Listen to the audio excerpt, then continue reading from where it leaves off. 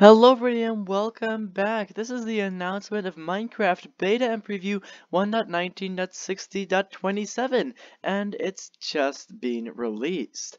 Now this beta and preview is tiny, which leads me to believe that this might actually be the last one before we start seeing previews for 1.19.70, which means that hopefully in a few weeks' time, we will get the full release of 1.19.16 for Bedrock Edition. Anyways, skipping ahead to a note that we have, and that is that that this week's Android beta version might be delayed, and Mojang obviously apologizes for the inconvenience.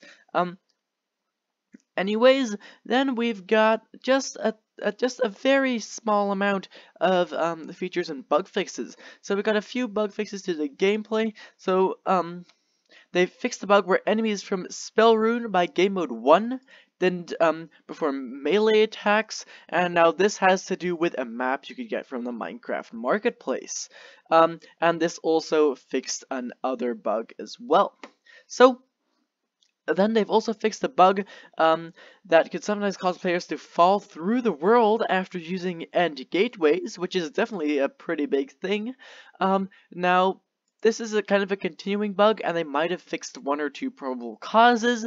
No 100% confirmation that it's actually like will never happen again, because I'm sure we've all seen the clips in which people go through end gateways and just fall through into the end. Anyways, entities will no longer disappear when sent through end gateways. They fixed a crash that could occur when sending entities through end gateways. Once again, another a bug and fix relating to that.